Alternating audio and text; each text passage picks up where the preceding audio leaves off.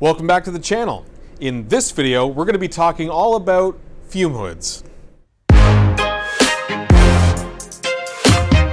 Now, a fume hood or a fume cupboard is basically a self-contained environmental box that sucks away all the nasty volatile chemicals that you don't want to be breathing in.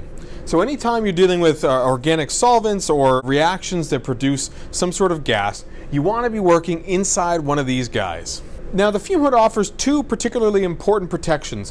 One, it has a tremendous capacity to evacuate gases, so it eliminates any of the volatile compounds or dangerous chemicals in the air that we don't want to be breathing. In addition to that, the sash offers a physical barrier between us and any sort of chemical reaction, perhaps an out of control chemical reaction, a fire, or even some sort of small explosion. Inside most fume hoods are the capacity to bring in cold water, vacuum, more cold water, nitrogen, and of course vacuum as well. Some of them, instead of having nitrogen, just have compressed air. And a fume hood often has scaffolding as well that you can affix your own apparatus to.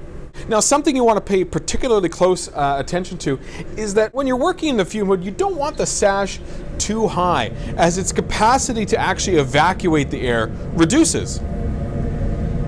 Now, this isn't because the air pumps simply lack the capacity to move the air. It's actually because the larger the opening, the greater the capacity somebody simply walking by has to create a low pressure and suck some of the air out.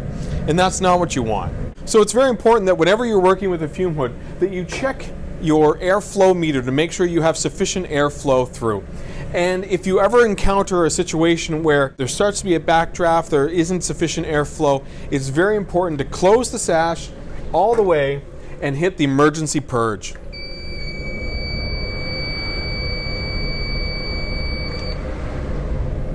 That process is going to increase the airflow rate up to 3 to 4 times from what it normally is, ensuring that any gases being produced or contained within the fume hood are evacuated. And a final note, even if you aren't working with volatile organic compounds or anything like that, a fume hood is a great place to work with any sort of experiment that can be quite messy.